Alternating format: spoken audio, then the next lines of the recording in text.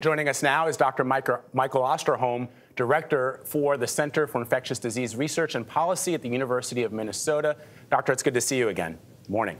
Thank you. It's good to be with you. So let me ask you about what's happening there in South Dakota. More than 500,000 people are expected to attend. What are your concerns? Well, anytime we bring a group of people like that together, they are going to spend time indoors. It's just a matter of whether in the bars, the tattoo parlors, or the casinos.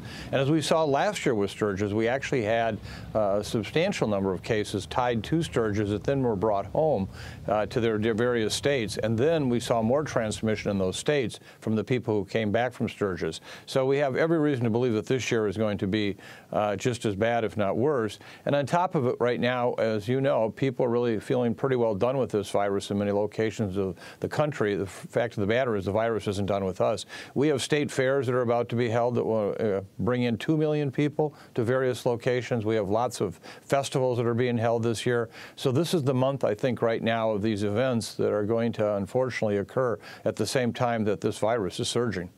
Let me ask you about the Biden administration's plan to prioritize authorizing a booster shot for immunocompromised individuals. People wonder when they're going to be able to get their shots. How soon do you think this should happen?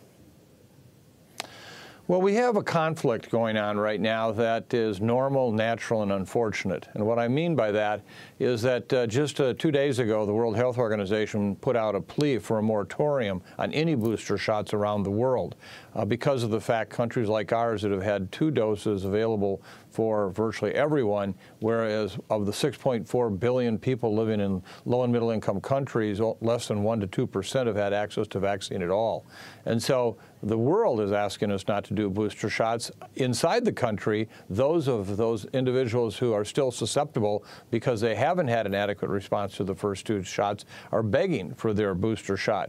So we've got this tension going on. I'm not sure how it will ultimately be decided. Someday, there's no question in my mind, boosters will be given, and the question is just how soon that's going to happen. Doctor, you said something the other day that got my attention. These are your words. This virus will find you. It will infect you eventually. It made the hair stand up on the back of my neck because you said it with such certainty. Can you elaborate a little bit on that and why it's so really scary for children? Well, Gayle, as you know, this virus has only continued to become more and more transmissible or more infectious.